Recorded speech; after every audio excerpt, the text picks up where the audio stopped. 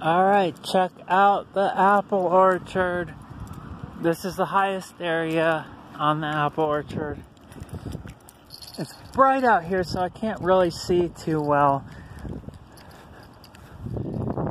Here's a little tree. I don't know how many years it takes before they start producing apples, but you can see that these trees are so small that they're not really... I think lemon trees and lime trees are like that too, maybe orange trees. Those are all fruits. It takes fruit trees. Well, some trees I'm sure it takes a long time, like durian and jackfruit. So it just takes a little bit. This tree is probably like 1 or 2 years old, but you can see some of the other ones down there are a lot more mature and produce better fruits. So you can see nice view.